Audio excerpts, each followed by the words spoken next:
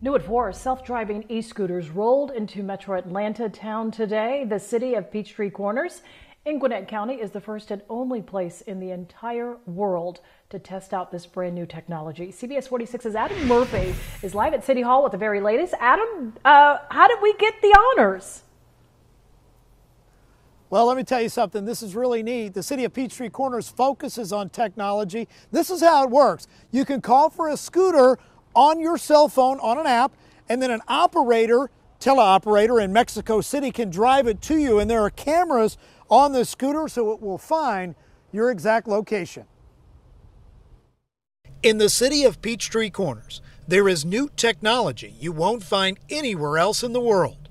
City leaders unveiled a fleet of 100 remote-controlled scooters Wednesday at their tech hub known as Curiosity Lab. These scooters can, what it looks like to the human eye, drive themselves even though it's being teleoperated by a human at another location. People who live and work near City Hall can now call a scooter from an app on their phone, much like an Uber, and the scooter will automatically return to a base when the ride is over. First thing is kind of like, is this a joke? Where's candid camera?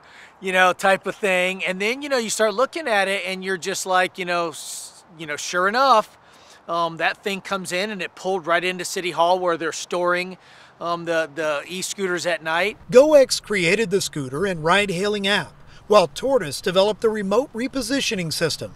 The concept helps eliminate the issue of scooter clutter on sidewalks and streets. And of course, with the global positioning, they know where they're at, and they can reposition them or again get them sanitized. The 6-month pilot program will use geofencing to ensure the scooters stay within the designated 500-acre technology park, where more than 8,000 people live and work.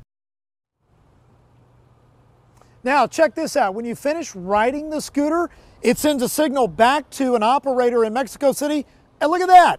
It drives off on its own back to a charging station where it is also sanitized. Amazing technology that you'll find only here in Metro Atlanta. Coming up next hour, we're going to tell you how this addresses the issue of scooter clutter on sidewalks and streets, and we're looking at the safety part of it.